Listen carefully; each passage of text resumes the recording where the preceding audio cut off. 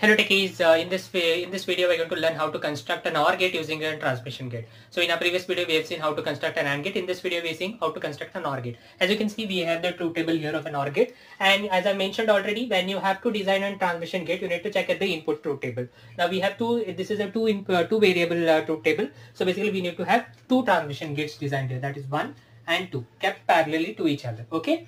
Now here we need to have a control signal in order to activate the transmission gate, okay, such that the input goes to the output. So we'll be taking B as a signal here, okay. As I've already mentioned why I take B. You can also take A also, but depending upon that your design of the transmission gate will change.